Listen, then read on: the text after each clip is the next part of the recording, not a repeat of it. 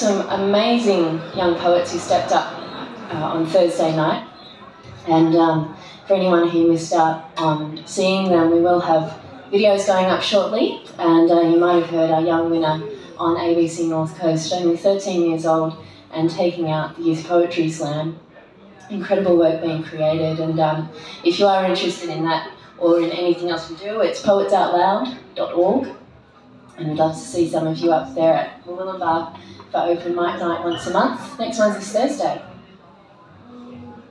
Featuring me, if I can still talk by then.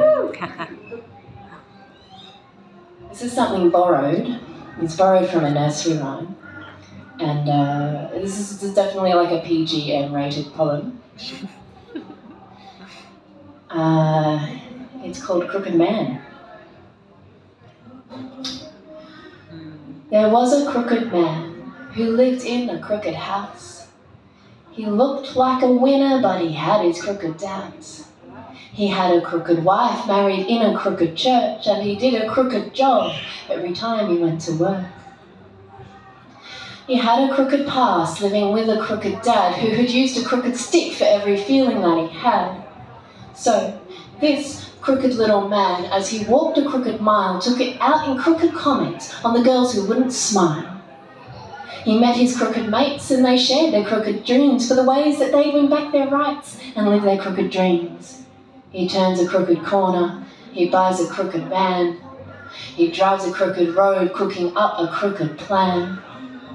And he knows it in that moment. She's standing there alone, the truest thing he's ever laid his crooked eyes upon. Then beneath the crooked moon, all his worry disappears. He's found a crooked way to feel less crooked than he is. He sighs a crooked sigh, buckles up his crooked belt, takes a crooked picture to remember how he felt. And now he's striding like a hero, never falters when he stops to discuss a crooked question with the local crooked cop. The papers are all brimming with his many crooked flaws, but they know we'll never catch him with our crooked little laws. And I've told his crooked story, though it isn't mine to tell. Tried to change my crooked thinking, it isn't going well. I have heard his crooked comments, I've felt his crooked touch. I've walked that crooked line between too little and too much. It's a crooked kind of lucky that for all the good advice, I have only been assaulted once in all my crooked life. I wish I could just rise above my crooked view of them. But spend a lifetime looking down, I guess you have to bend. I still grasp my crooked keys, still adjust my crooked hems, because it's still my job to be the one who fixes crooked men.